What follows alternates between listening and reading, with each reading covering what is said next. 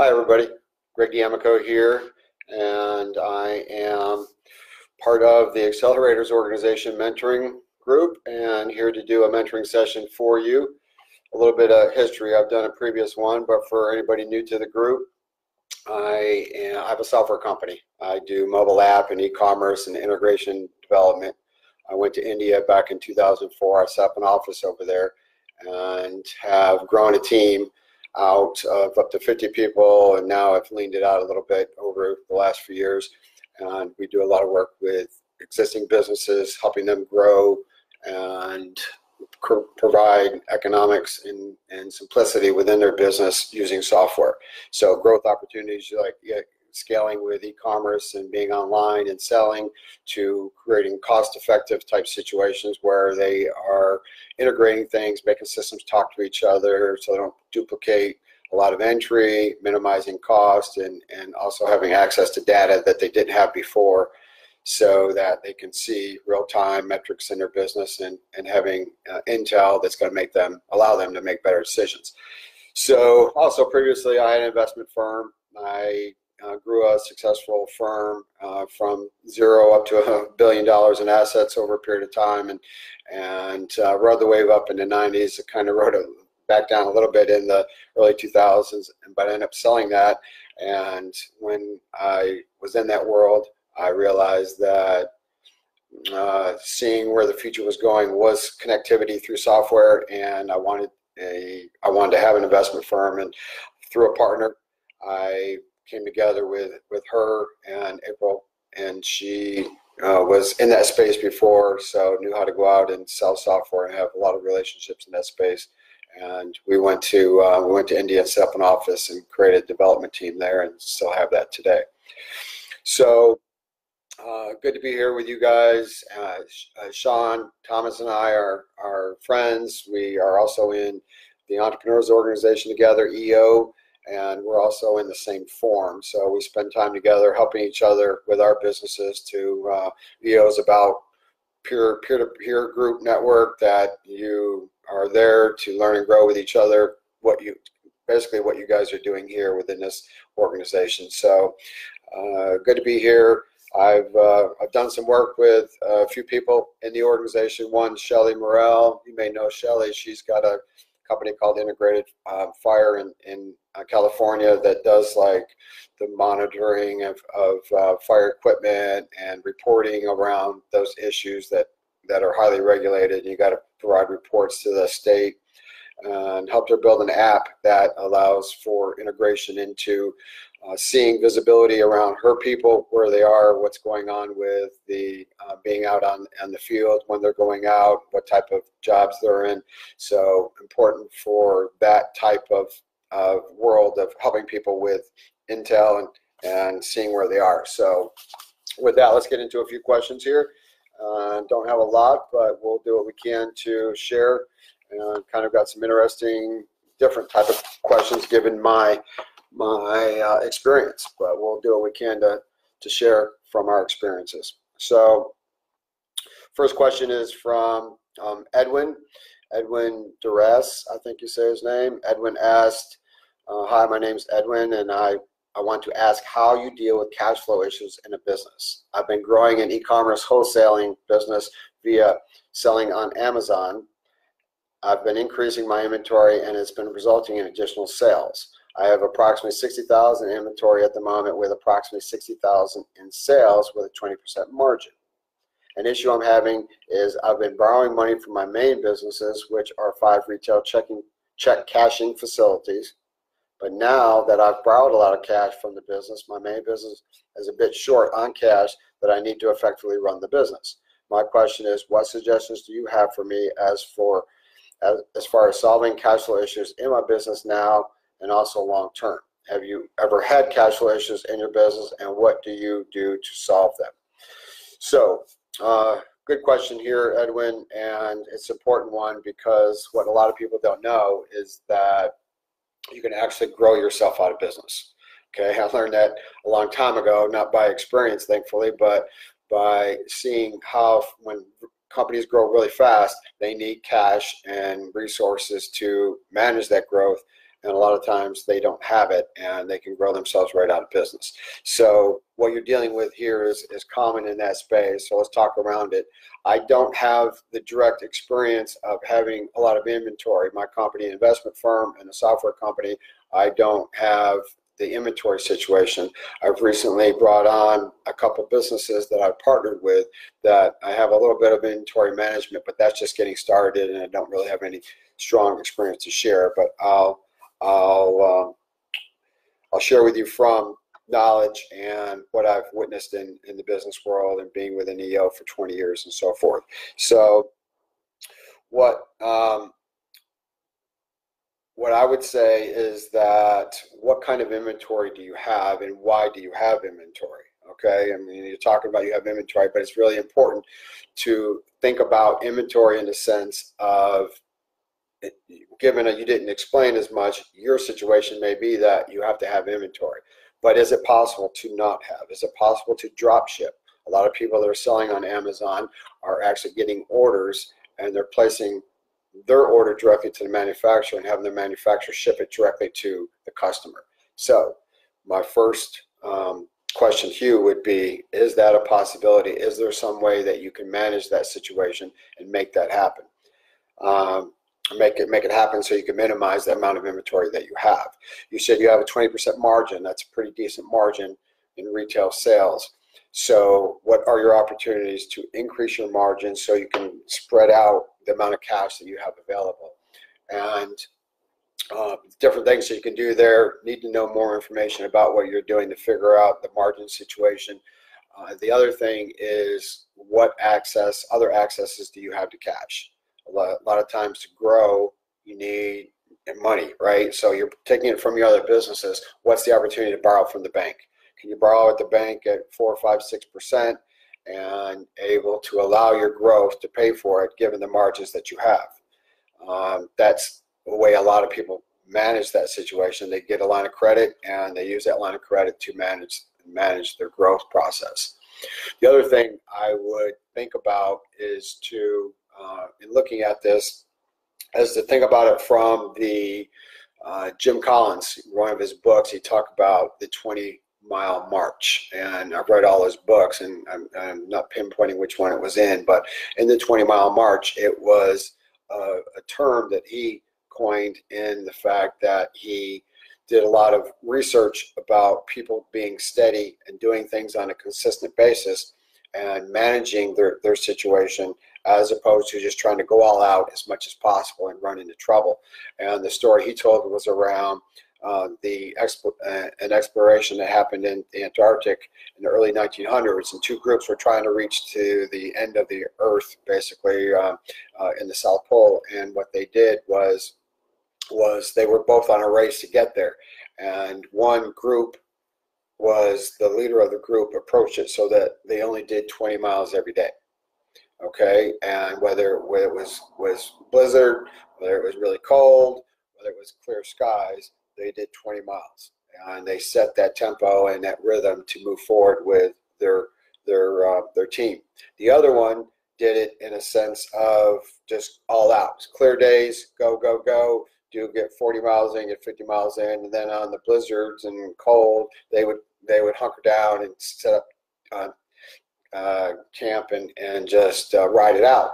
And what they found, what Jim Collins found in his research was, by the way, he's one of my favorite business gurus. So if you haven't read Good to Great or some of his other books, I would highly recommend that.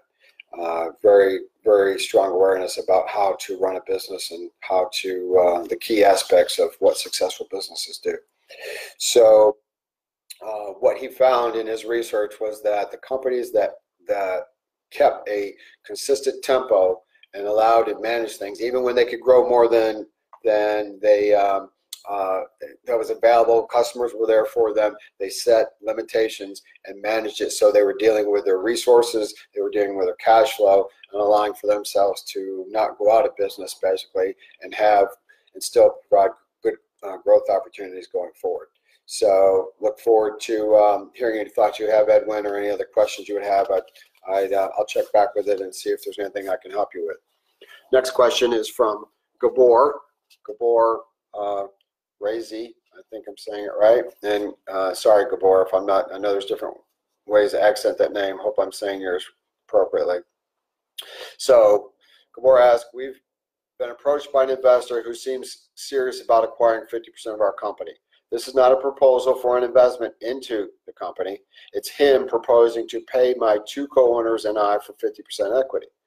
What are the important questions to ask in a situation like this, apart from, of course, how much the payment would be? I'm thinking along the lines of how much operational control they would want to have, what kind of plans they have for the company once they're co-owner, how can they contribute to growing the company, what are the key issues we need to agree on apart from the money if we want this deal to happen. So first question for you, Gabor, is why do you want this to happen? Are you in a situation where a buyout of your equity right now is going to put you in an attractive financial situation? Are you in need of capital that this investor is going to bring to you so that you can grow the operations more attractively, more efficiently, and so forth?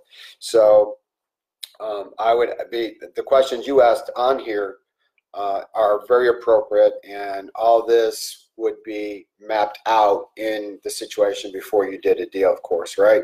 Like, why are they wanting to invest, and are they going to be a strategic investor?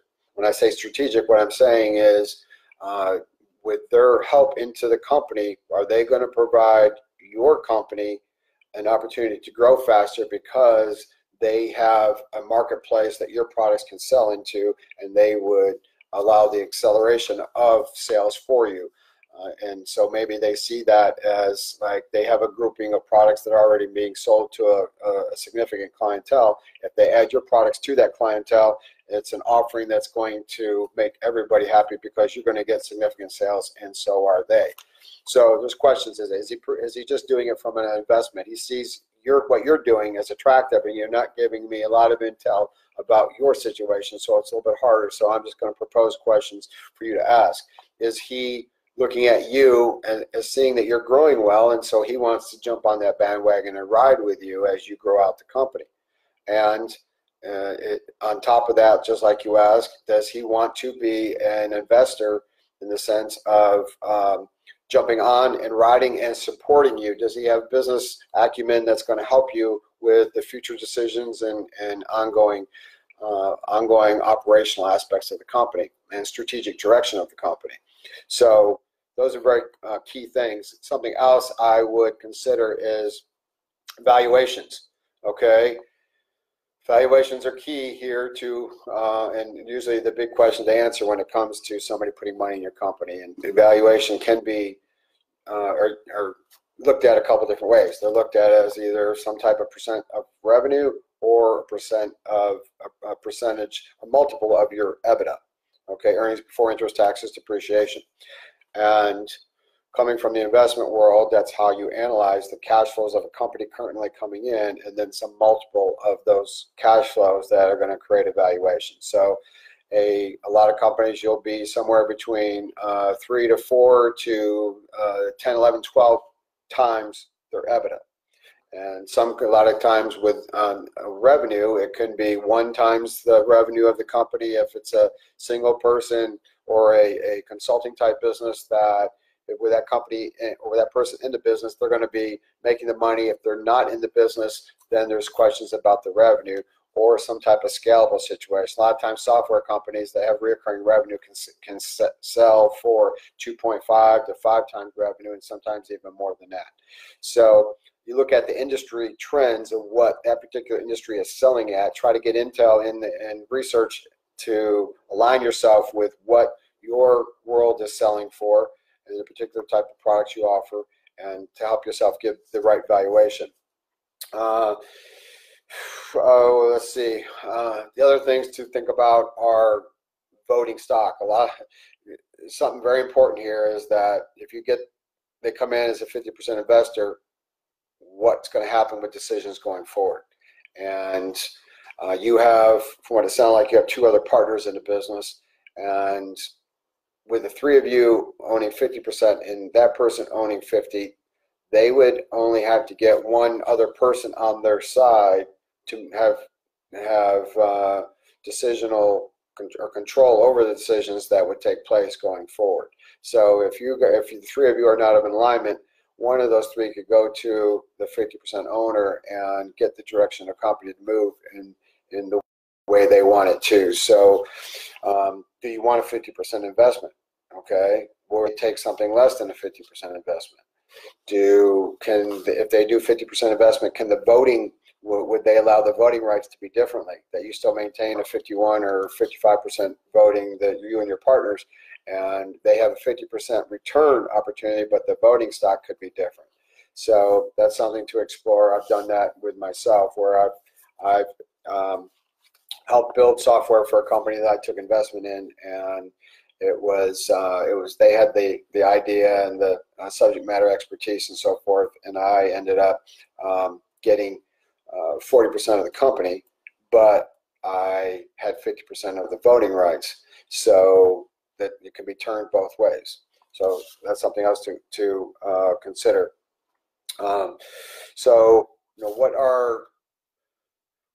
is there any other expertise that they have and they could bring to the company, of course, that would help you in the growth of your company? Do they have expertise in the products that you're offering? How did they come about you? How did they know about your situation? Why did they want to invest? So a lot of those questions could be looked at in determining if the situation is going to be right for you and what your needs are.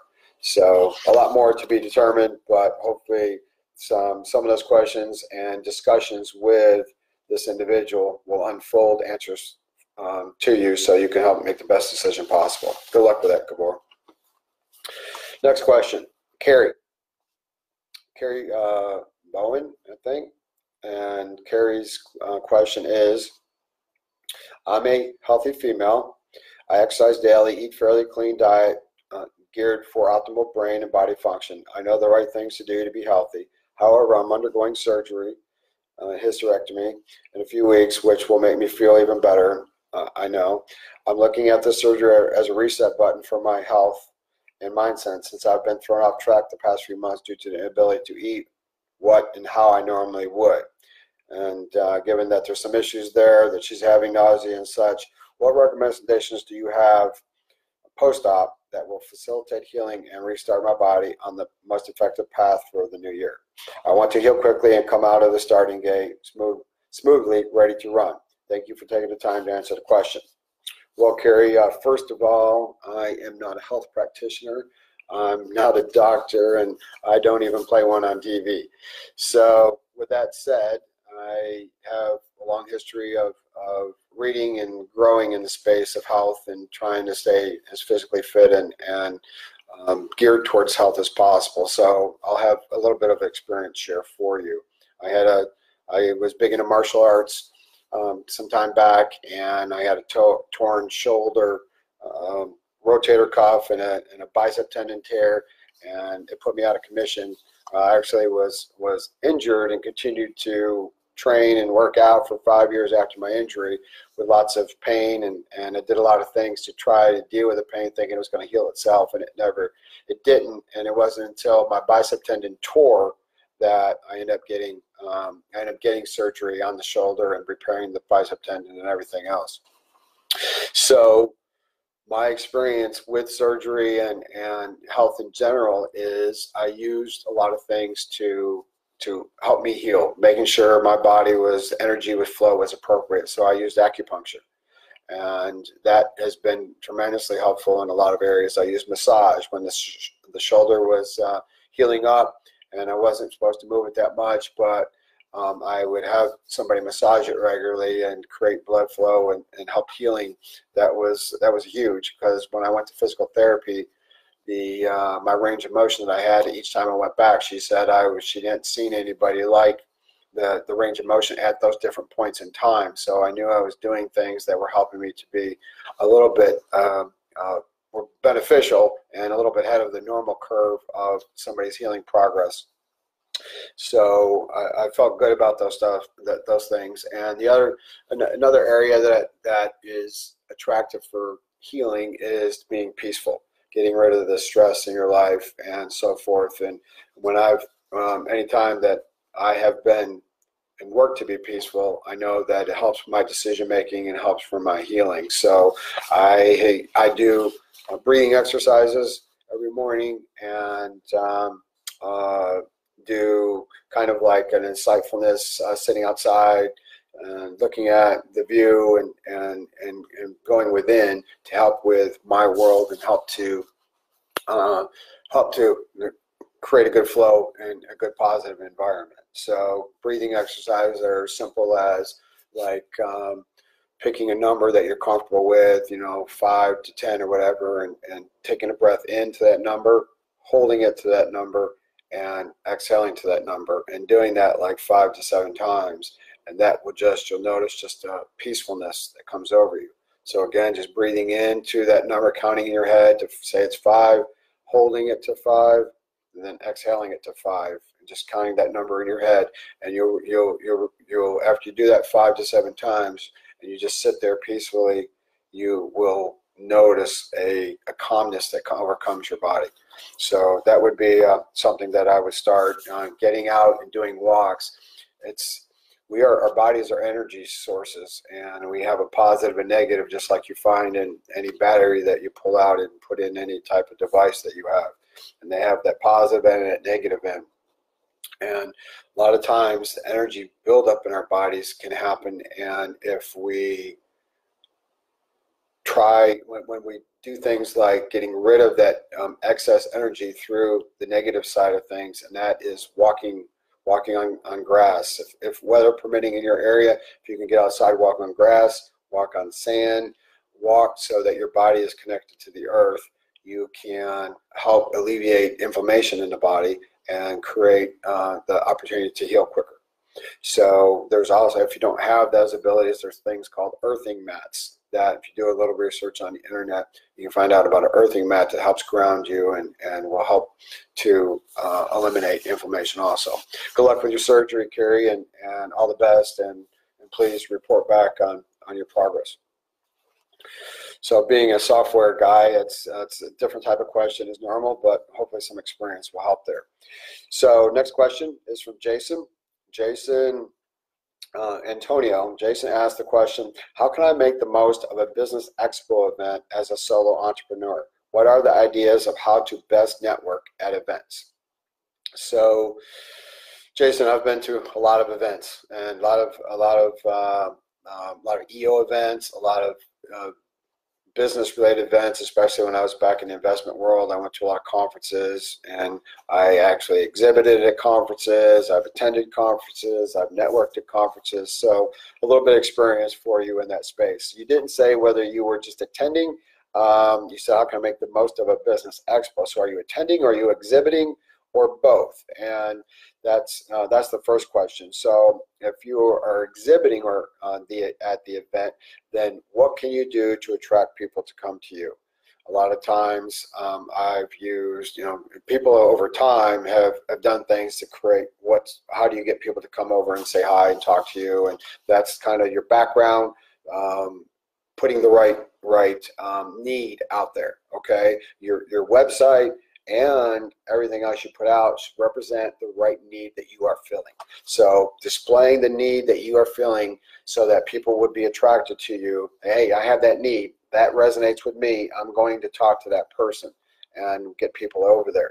So a couple of the other nuances that I've seen over time, and of course a lot of people will put attractive people in their booth. So whether they are working for the company or they go hire attractive people, man or woman, to be there so that they can talk to them, and that's something that can be expensive and costly, but it's something that people do to get people over there. Something as simple as, and I've done this one, is put out Reese cups.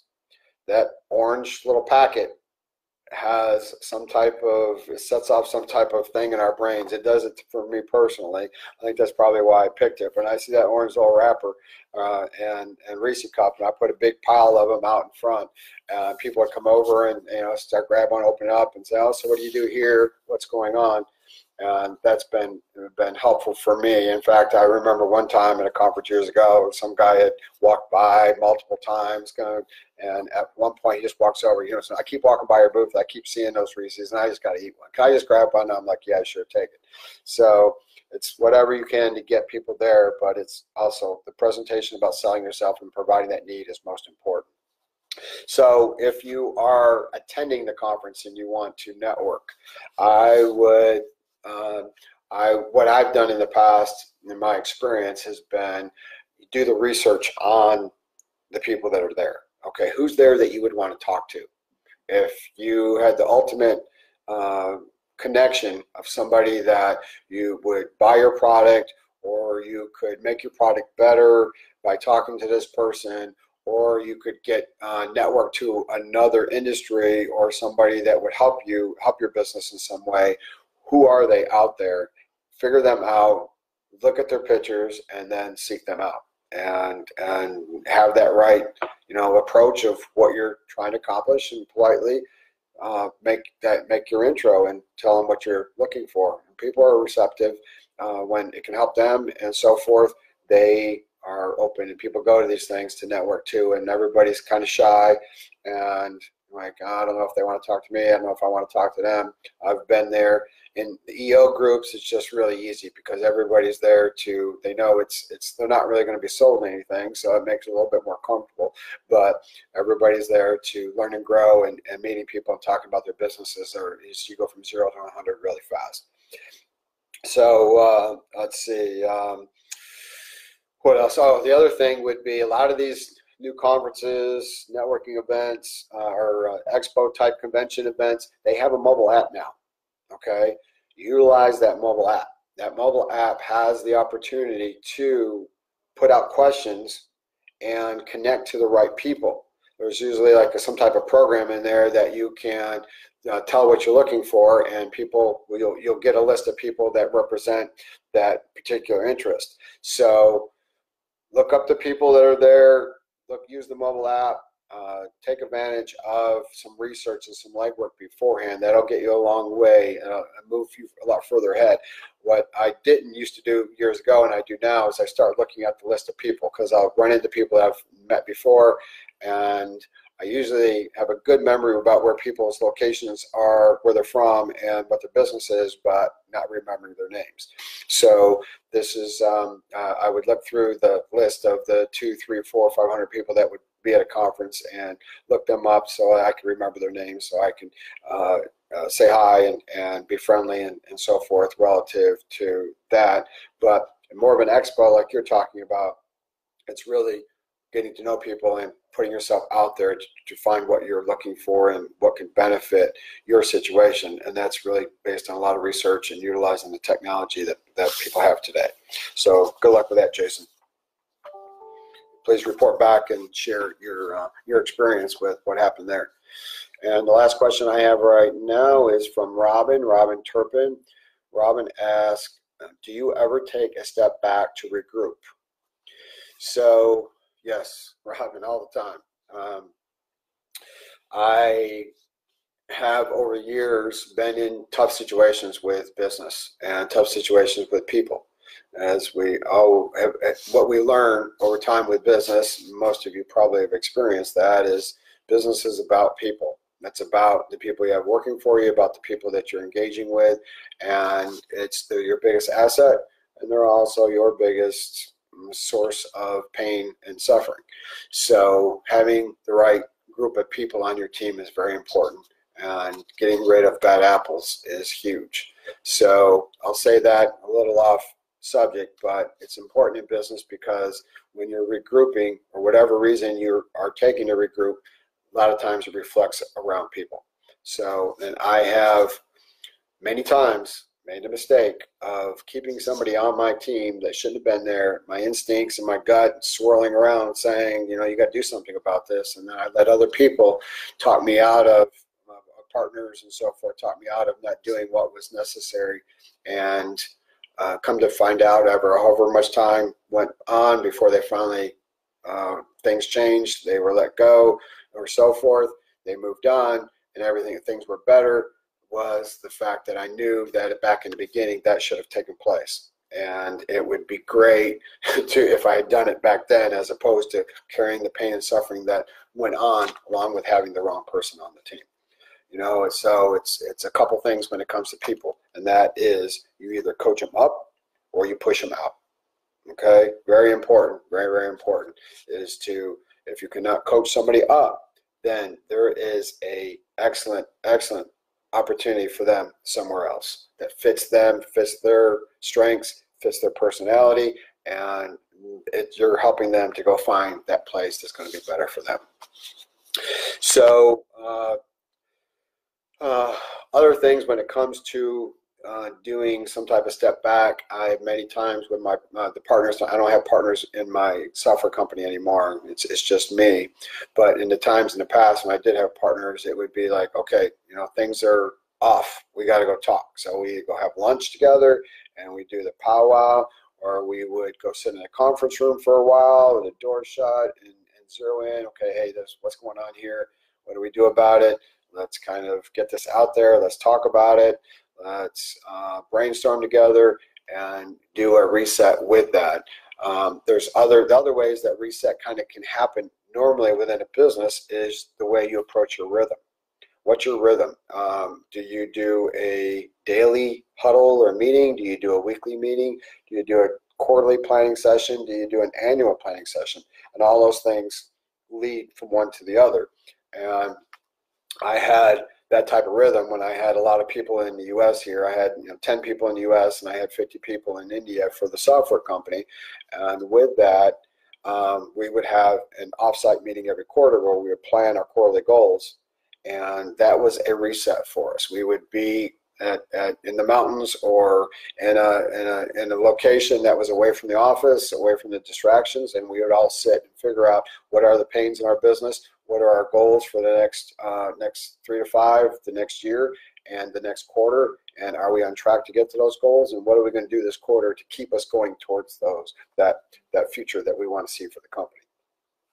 So they would be definitely a reset that would be part of what I think you're talking about. And I've reset in the sense of changing directions and doing things where things weren't going really well. Financially it could be tough, people could be tough, and things just changed either through own self will or through the fact that you can't go anywhere else, so they have to change. And that would create a reset. And so sometimes, and they were for the best. A lot of times I'm dealing with pain and suffering going at a certain point right now, and the reset would have to take place. And when it did, it caused a world that was much better, a much better future than it would have been if it stuck in that same place. So anyway, different ways to look at a reset, different opportunities that can be used to help deal with a reset. Just getting away from things, taking a walk, as I was talking before, and doing a few days at the beach has been a great reset for me. I would travel a lot for business, and I would always try to incorporate a few extra days wherever I was, especially when it was a beach place or maybe a ski place. And those few days would allow my mind, I actually did the best thinking on airplanes and at different places out of the office. So I would consider that a reset too. I would come back with fresh ideas and a new approach, a little bit new energy to my business when I was able to get away and be not part of the whole minutia of distractions and the ongoing problems that are surrounding me, and get out and have a little bit fresh face. And maybe it was that putting the feet in the sand and getting that, taking care of some of that charging some of that negative energy and moving forward in a way that allowed me to open up to a fresher place and a better future. So hopefully that answers your question, Robin, and look forward to any feedback that you have relative to that. So that's all the questions I have right now. I look forward to sharing more in the future. I look forward to your questions. It's what you have here is really special, and I want to emphasize that. As I said before, I've been an EO for 20 years now, and my peer group of being there and bouncing ideas off of and getting their experiences has been invaluable to me, and I wouldn't change that. And probably I would consider that the single best decision I've made as far as organizational and so forth in my business world, was to be a part of a peer group that I can learn and grow with. And they've exposed me to the road, getting rid of roadblocks and opening up to the right books, to the right speakers, to networking with the right people. And so this type of group, Accelerators organization, is very valuable, and it'll help you get to the next level. So I emphasize that. Utilize it. We say in EO all the time is you get out of it what you put into it. Okay, so you have to go out, you have to watch the mentors, you have to ask the questions, and when you do, you will be rewarded with that amount of experience share that can help you and help you get to the next level, help you in life in general, personally, and also professionally, and maybe even spiritually. So good luck, everybody, and until next time, all the best.